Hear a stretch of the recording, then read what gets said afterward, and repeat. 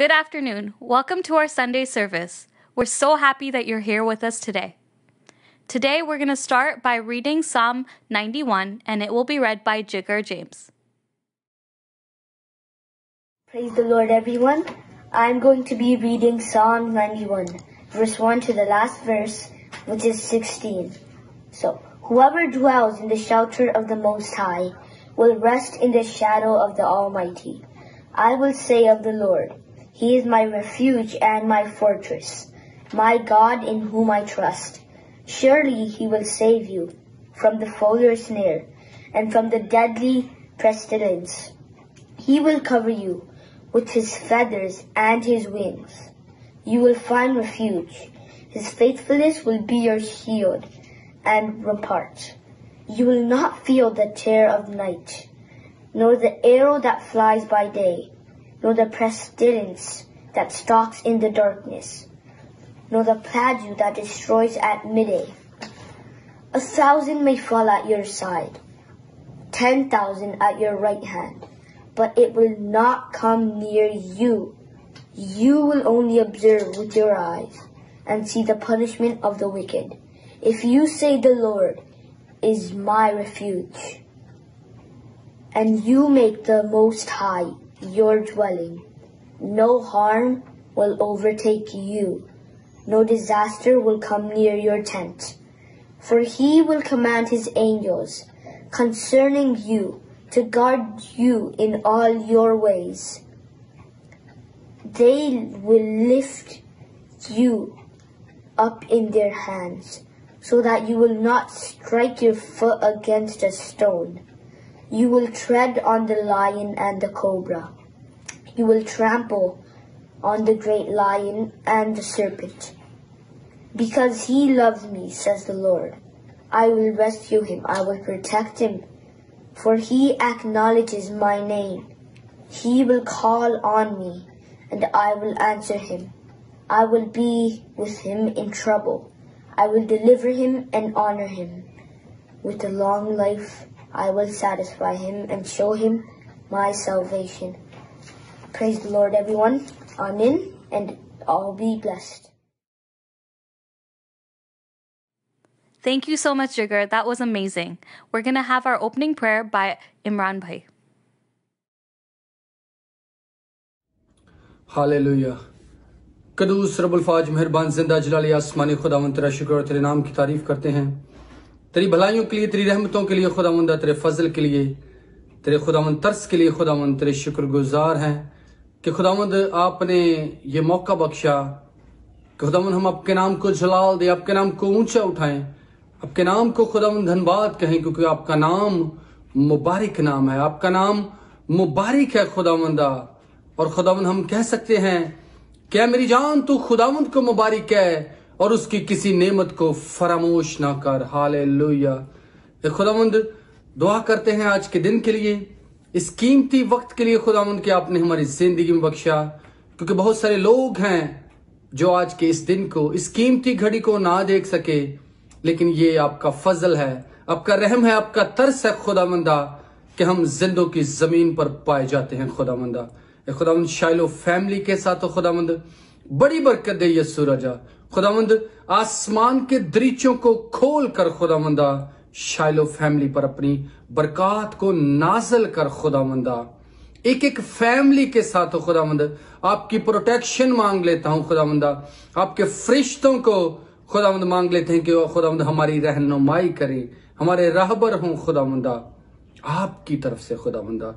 इस मुश्किल घड़ी में खुदावंद चाहे कोरोना कितना भी फैल जाए खुदावंद, लेकिन आपके लोग हमेशा से हमेशा तक बचे रहेंगे, आपके आशिक, आपके चाहने वाले खुदावंद बचे रहेंगे खुदावंदा, क्योंकि आपके वादे सच्चे हैं और हमारा ईमान है, हमारा यकीन है, हमारा भरोसा आप जिंदा खुदा पर, आपके कलाम पर है, जो कुछ इसमें लिखा है उस पर है खुदावंदा।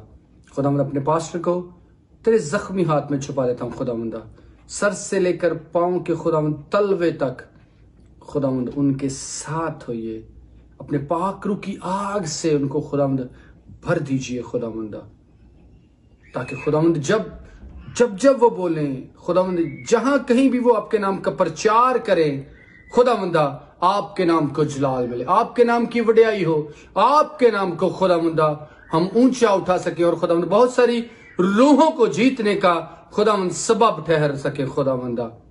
खुदावंदा इसी तरह तो हमेशा से हमेशा तक शाइलो फैमिली के साथ खुदावंद आज से अब तक खुदावंदा अपना हाथ इसी तरह बनाए रख।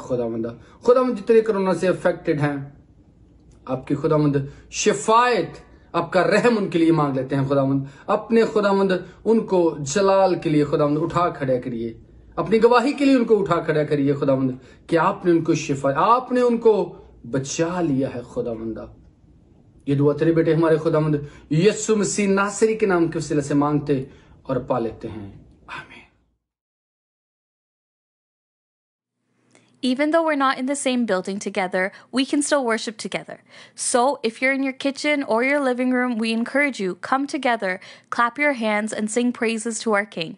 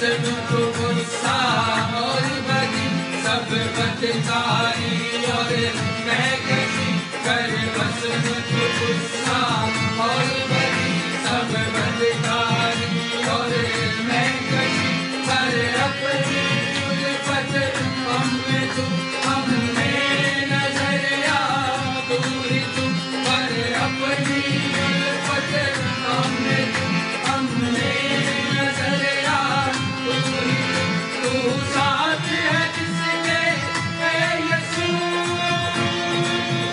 तू साथ है जिसके है यीशु डोले डोले डोले हर जान बिना फिर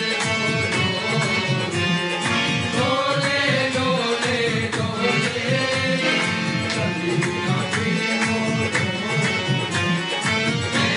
खुदावा यीशु जिंदा खुदावा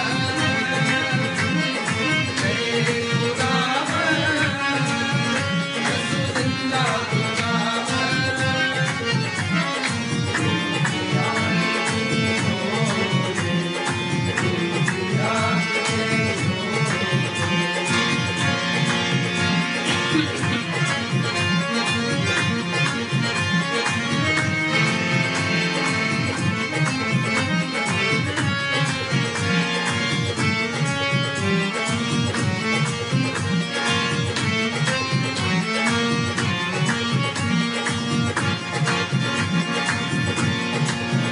लहू के चश्मों की धार से और उन कोरों की मार से लहू के चश्मों की धार से और उन कोरों की मार से हम पाते हैं अपनी शिफा है तेरी भी इसमें रजा हम पाते हैं अपनी शिफा है तेरी भी इसमें रजा तू बख्शे उसी को जिंदगी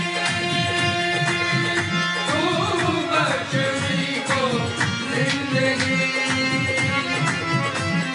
तोले तोले तोले दिल बहर जो तोले तोले तोले दिल बहर जो खुदावन यीशु जिंदा खुदावन खुदावन यीशु जिंदा खुदावन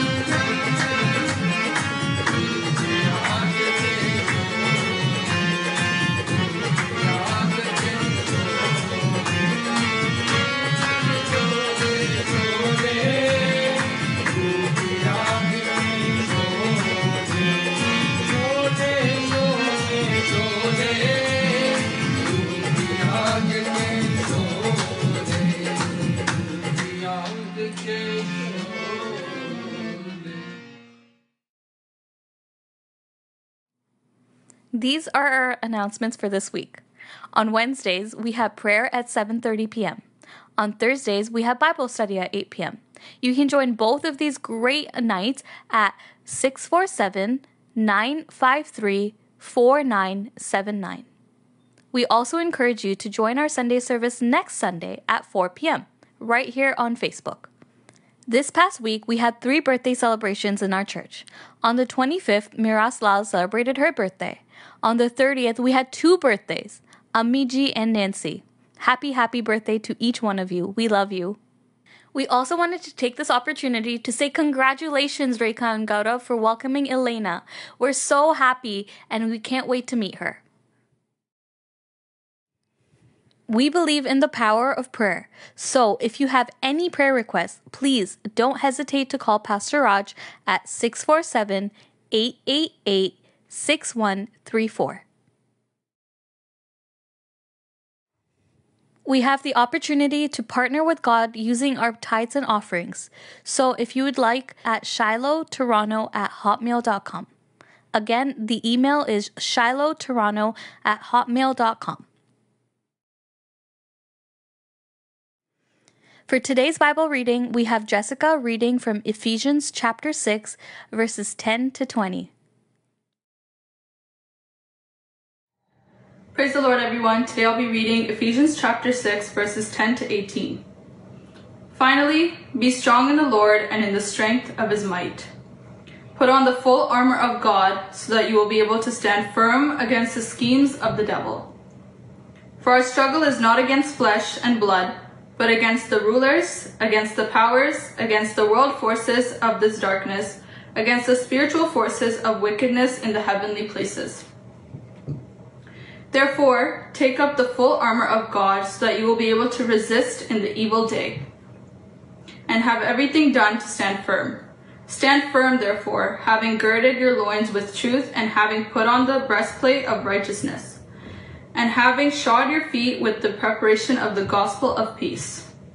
In addition to all, take up the shield of faith, with which you will be able to extinguish all the flaming arrows of the evil one.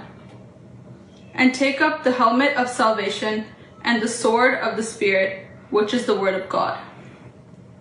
With all prayer and petition, pray at all times in the Spirit, and with this in view, be on the alert with all perseverance and petition for all the saints. Amen.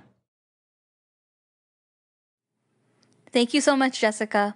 Today we will be hearing the sermon by Pastor Namitha. So I encourage you, settle in and get rid of any distractions, and let's press in to hear the word of God. Praise the Lord. It is my joy and privilege to be sharing the word of God with you. और प्रभु यीशु मसीह के नाम में मैं आप सबों का यहाँ स्वागत करती हूँ। और इस समय हम परमेश्वर के वचन में से हम देखेंगे। और आज की सिचुएशन में जब हम वचन के बारे में सोचते हैं, हमारी ज़िंदगियों के बारे में सोचते हैं, so we are in a difficult situation today. Physically अगर देखा जाए तो there is a battle going on in the world all around us, and it is a physical battle. क्योंकि हम जो इस समय न्यूज़ में सुन रहे हैं वो ये है कि there is COVID-19 virus that is infecting so many people all around the world. और न्यूज़ में हम सुन रहे हैं कि हज़ारों लोग रोज़ मर रहे हैं. Thousands and hundreds of people are losing their lives every day against their battle with coronavirus. और उसी प्रकार से अगर देखा जाए, there is also a spiritual battle that is going on in our lives. And this spiritual battle is a desperate battle. ये बहुत तेज़ी से ये युद्ध जो है हमारी आत्माओं के बीच में चल रहा है. और ये it is desperate because we don't even realize that we are in a battle in our lives. But the fact remains that we are in a war, we are in a battle. And why is that? It is because as followers of Jesus Christ, हम यीशु मसीह के पीछे जब हम निर्णय करते हैं, लेते हैं कि हम यीशु मसीह के पीछे हम चलेंगे, उसी दिन से you are a part of God's army. हम खुदावंद की जो लश्कर है, जो आर्मी है, उसके हम भाग हो जाते हैं. और इसीलिए हमको ये याद रखना बहुत ज़रूरी है कि we are on a battlefield. We are not in a playground. एक युद्ध भूमि में हम चल रहे हैं और ये खेल का मैदान नहीं है. और कोई भी विश्वासी अगर उसने ये निर्णय किया है कि वो प्रभु यीशु मसीह के साथ चलेगा, तो वो ऑलरेडी उस बैटल में भाग ले रहा है, वो बैटल में आगे बढ़ रहा है. तो अगर हम इस युद्ध में हैं, if we are in this fight, we are in this battle and we want to be effective Christians, then how can we do that? To do that, we have to be a Christian who is prepared. और खुदावन ने हमारे लिए उसकी तैयारी की है और हमको बताया है हमको क्या करना है. There is a provision that is given to us in Ephesians 6 and verses 10 to 18. और वो provision वो कहता है कि तुम अपने पूरे हथियार को बांध लो. Get suited up, get booted up, get dressed, get equipped because you are in the Lord's army. और ये युद्ध क्यों है? हम विश्वासी होने के नाते हम युद्ध में क्यों चल रहे हैं? ये इसीलिए हो रहा है क्योंकि शैतान जो है वो हमारे खिलाफ है, वो हमारा विरोधी है, और वो गरजने वाले सिंह की नाई वो हमारी खोज में रहता है कि वो किसको फाड़ खाए। The devil is like a roaring lion, and he's looking around, he's looking, seeking whom he can devour. And as Christians, we have to wear the full armor of God. क्योंकि पौलुस हमको इफिशियंस में कह रहा है कि this fight is not against flesh and blood. ये जो युद्ध है ये लहू और मांस से नहीं है, लेकिन ये जो है ये दुष्टता की आत्मिक सेनाओं से है जो आकाश में पाई जाती हैं। So it is a spiritual battle.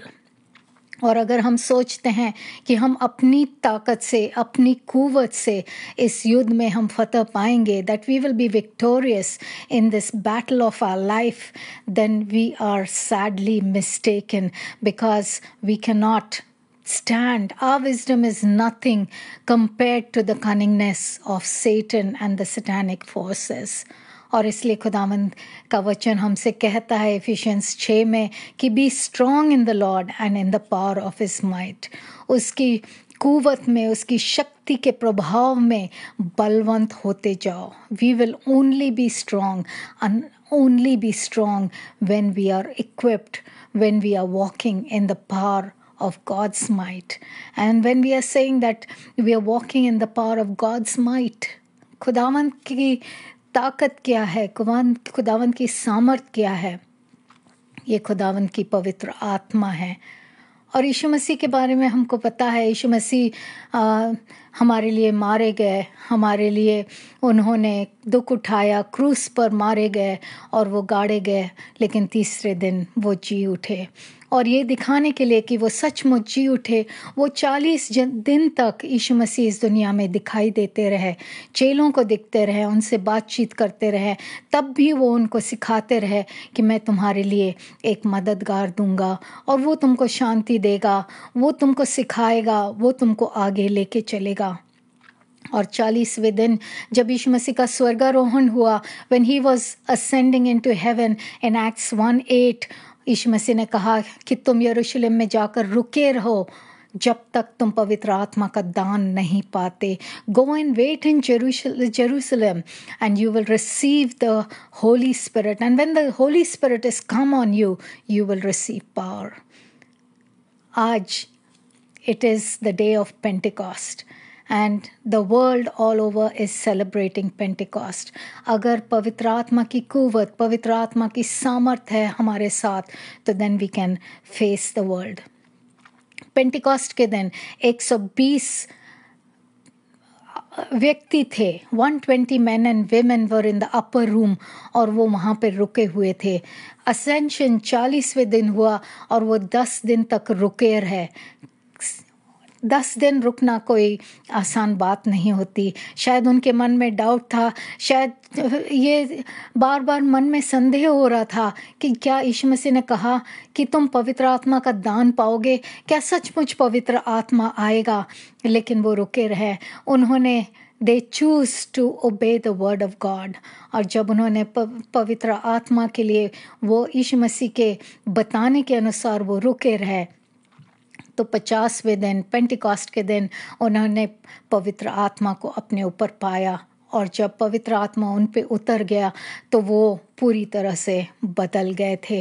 And that was a moment from which history has changed. The lives of millions of people all around the world has changed, and even the world acknowledged it.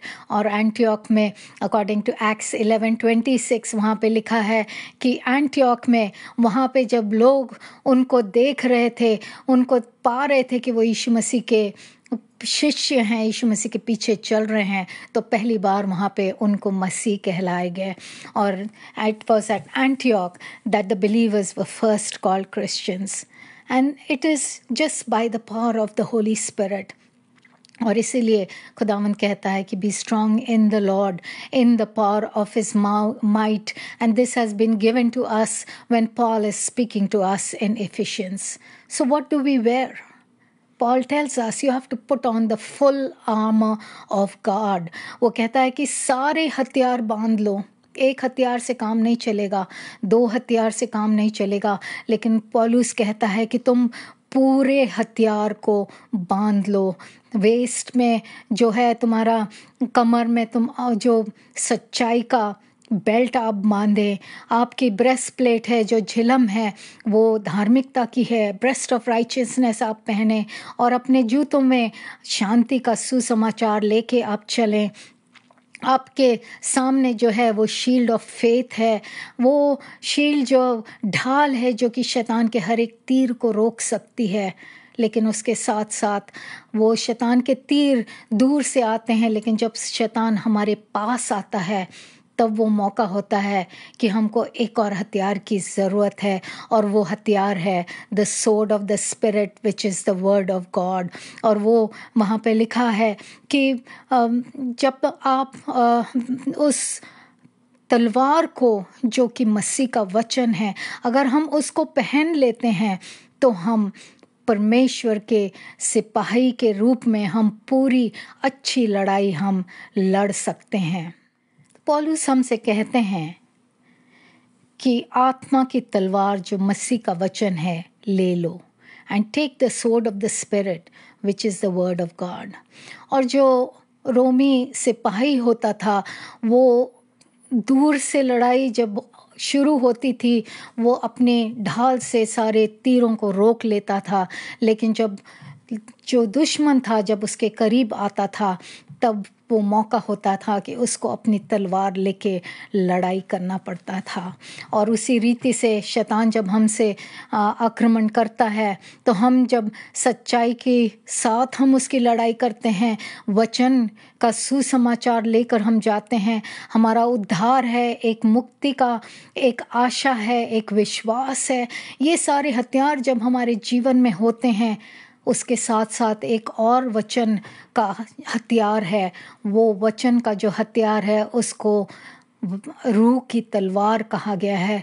रूह की तलवार वो यीशु मसीह का वचन है. It is the word of God. और वो हम कहते हैं कि हाँ, खुदावंद के वचन को तो हम मानते हैं, हम उसके वचन को सुनते हैं, मुझे बहुत मज़ा आता है उसके वचन को सुनने में, और मैं कोशिश भी करता हूँ कि मैं मेरे जीवन में रोज़ परमेश्वर के वचन का इस्तेमाल करूँ. लेकिन फिर भी I am not living a victorious life, I am defeated. So if you are using the word of God, why are we still defeated? ये इसलिए होता है कि the sword of the spirit, which is the word of God has to be used by the anointing of the Holy Spirit. क्योंकि वचन को तो शैतान भी कोट कर लेता है, अविश्वासी भी डिबेट कर लेते हैं, और वचन को कई जगह अच्छे वचन करके बोले भी जाते हैं, लेकिन अगर हमारे पास we don't have the power of the Holy Spirit, we cannot claim the word of God, we cannot put into practice, we cannot be victorious in our lives. और इसलिए ज़रूरी है कि जब वचन को हम यूज़ करते हैं, परमेश्वर के वचन को, बाइबल पढ़ते हैं, तो हम अपने पवित्र आत्मा की अगुवाई में हम ये सारी चीज़ों को हम करें. और जैसे हम ये जो वचन की तलवार है उसको जब हम यूज़ करते हैं, ordinary material sword, when you keep using it, it becomes डल, और उसकी धार जो होती है वो कम होती जाती है. लेकिन जो वचन परमेश्वर का वचन है, जितना आप परमेश्वर के वचन को पढ़ोगे, उस पर मनन करोगे, उसमें आप आगे बढ़ोगे, तो आपकी जो तलवार है, जो वचन की तलवार है, रोज़ बरोज़ वो तेज़ और तेज़ होती जाती है. लेकिन ये जो तलवार है, ये जो वचन है परमेश्वर का, उसके साथ हमको दूसरे हथियारों को भी यूज़ करना है. अगर हमारी ज़िंदगी में परमेश्वर का वचन है लेकिन सच्चाई नहीं है, हमारी ज़िंदगी में झूठ है, फरेब है, अगर हम डाउट करते हैं, संदेह करते हैं, तो ये वचन पूरी तरह से अपना काम नहीं कर सकता है. इसलिए ज़रूरी है कि जो वचन है परमेश्वर की तलवार है, उसको हम परमेश्वर के पवित्र आत्मा पाक रूह की अगुवाई में हम इसका इस्तेमाल करें। जो ये तलवार थी, the sword that was carried by a Roman soldier, he had both long swords and a short sword. लेकिन जिस तलवार की बात पौलुस कर रहे हैं, it is a short sword. It may be about 8 inches to 15 inches long. और वो इसलिए थी कि जब शत्रु उनके नज़दीक आता था, then it is a hand to hand combat. वो हाथ एकदम आमने सामने उनकी लड़ाई होती थी। और शायद पतरस के पास भी यही प्रकार की सोर्ड थी, यही प्रकार की तलवार थी, इसलिए उसने बागे गतसमनी में जब यीशु मसीह को पकड़ने के लिए आए तो जो महायाजक का नौकर था उसने कान काट दिए थे। लेकिन काटने से फिजिकली अगर हम घायल करें उससे हम जीत नहीं पाते।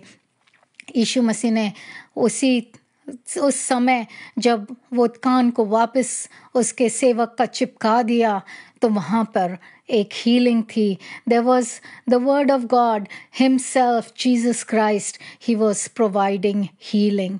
मूसा ने वही प्रकार की तलवार यूज़ करके एक इजिप्शियन को मार दिया था, लेकिन फिजिकल सोर्ड से इज़राइल को लिबरेशन, मुक्ति नहीं मिली थी। वो फिर भी गुलामी में थे जब तक कि मूसा ने परमेश्वर के वचन की तलवार लेकर जब वो फिरौन के सामने गया तब वहाँ से इज़राइल को मुक्ति मिली। The sword of the spirit, it has to be used under the anointing of the Holy Spirit. और जो ये sword of the spirit which is the word of God जब हम कहते हैं तो ये word of God जो है ये पवित्र शास्त्र है। It is the Bible, it is the word of God. It means the 66 books जो हम पढ़ते हैं, जो कलाम हम समझकर पढ़ते हैं। That is also उसमें जो word लिखा गया यूज़ होता है word of God के लिए लोगोस होता है। It is the written word. तो इस रिटन वर्ड को जब हम पढ़ते हैं, इसके ऊपर मनन करते हैं, इसको मेमोराइज करते हैं, तो हम अपने आप को खुदावंत के वर्ड लोगोस से भर लेते हैं। लेकिन खुदावंत का वचन जो है उसके लिए एक और वर्ड ग्रीक में यूज़ किया गया है और वो वर्ड है रेमा। और रेमा का अर्थ होता है it is the word which is used at a particular moment, at a particular time for a particular need. रेमा जब हमारे अंदर आता है तो हमारे लिए खुदावंत का एक कलाम होता है, स्पेसिफिक कलाम होता है जो उस सिचुएशन के लिए लागू होता। अगर हमारे लिए हमको चंगाई चाहिए तो खुदावंत का कलाम हमारे लिए वो कहता है कि मेरे कोड़े खाने से तुमने शिफा पाई है।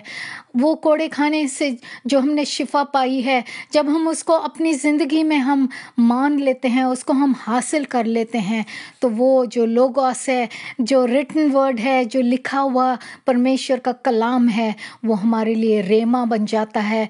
वो हमारी ज़रूरत के अनुसार हमारी ज़िंदगियों में काम करता है।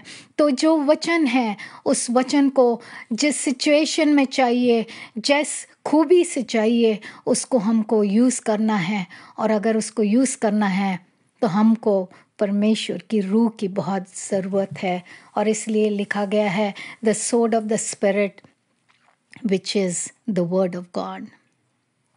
मैं आपको जो इसकी खूबी है, मैं आपको एक एग्जांपल लेके मैं बताना चाहती हूँ।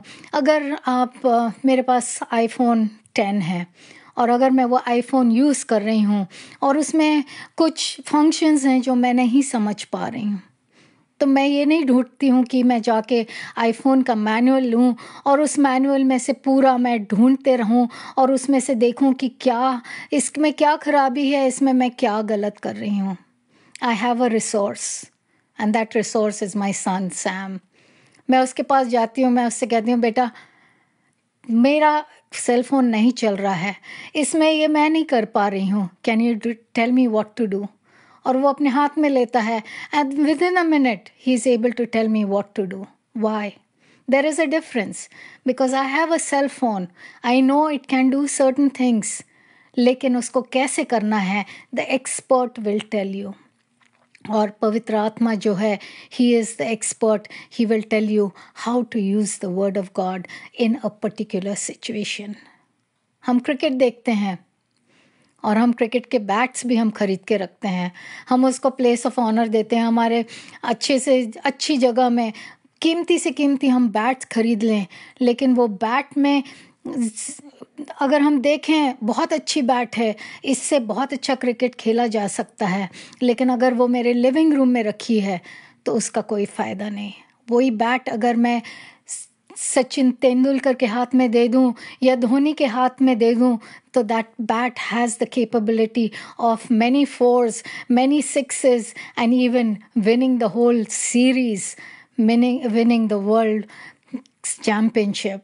तो ये डिफरेंस जो है, it is the word of God is there, but there is to become an expert, there has to be practice, there has to be training, there has to be time spent excelling, your refining your skills.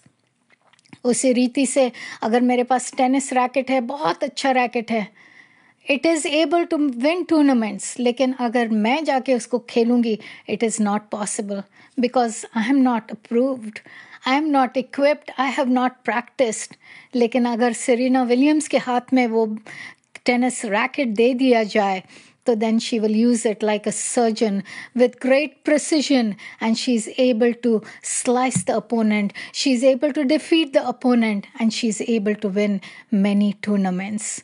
और यही है, ये खूबी है, ये जो the fineness, the accuracy, the precision जो आता है, वो होता है when you gain mastery. If you look at the statistics, कहा जाता है कि to become a master in anything, you need to put in at least 10,000 hours. 10,000 घंटे. 10,000 घंटे, maybe about 8 years for some, maybe 10 years for some. 10,000 घंटे अगर हम करेंगे, तब आप किसी भी चीज़ पे आप मास्टरी गेन कर सकते हैं. Even Albert Einstein, who was a great scientist, उनका कहना है, he had quoted, and I'm going to read his quotation. It says, only one who devotes himself to a cause with his whole strength and soul can be a true master. For this reason, mastery demands all of a person. Mastery demands all of a person. हम half heartedly, हम आधा इधर आधा उधर करके हम कुछ भी नहीं कर सकते. If we want to be effective, if we want to win victories against Satan, then we have to put in the time.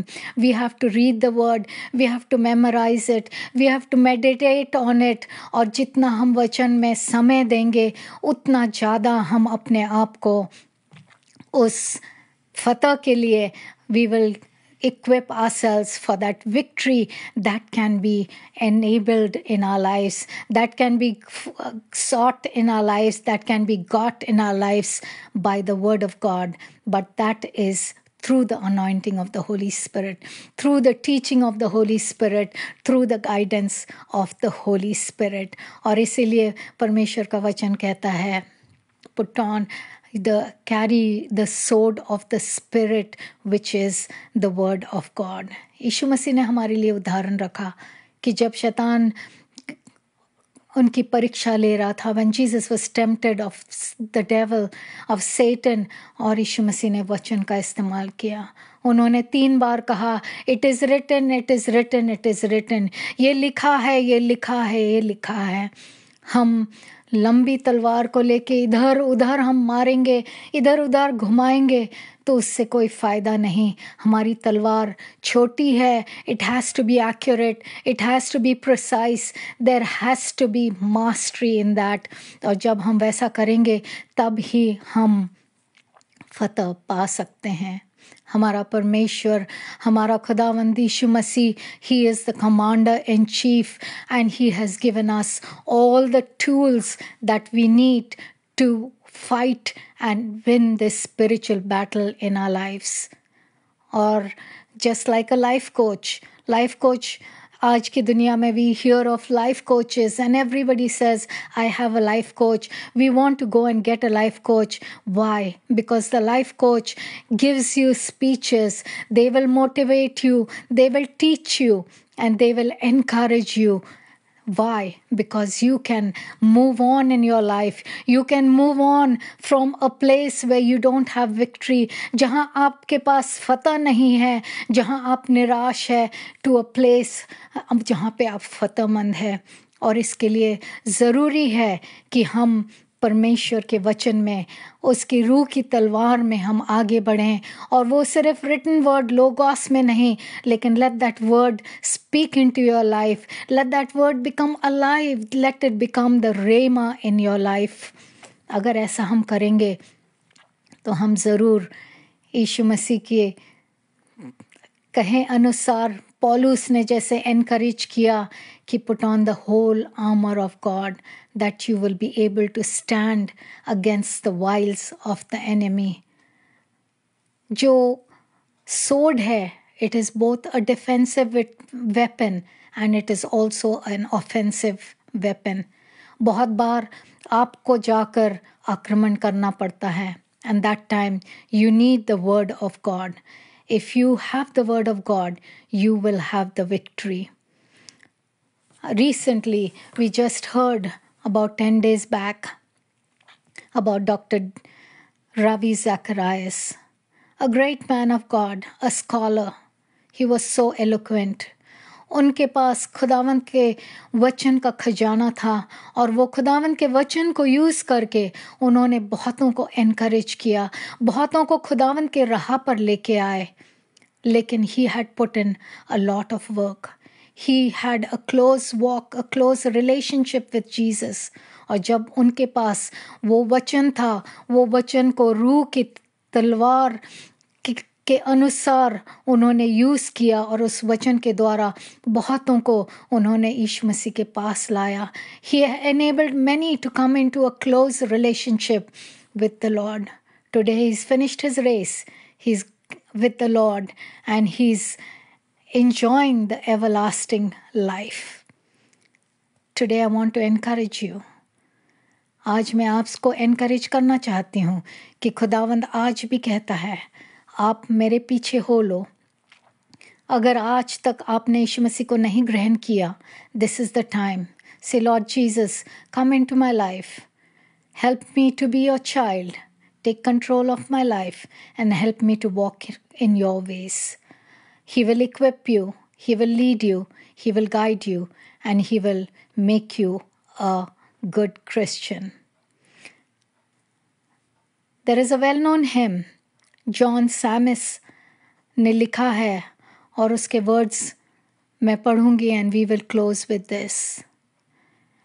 वो लिखते हैं, when we walk with the Lord in the light of his word, what a glory he sheds on our way.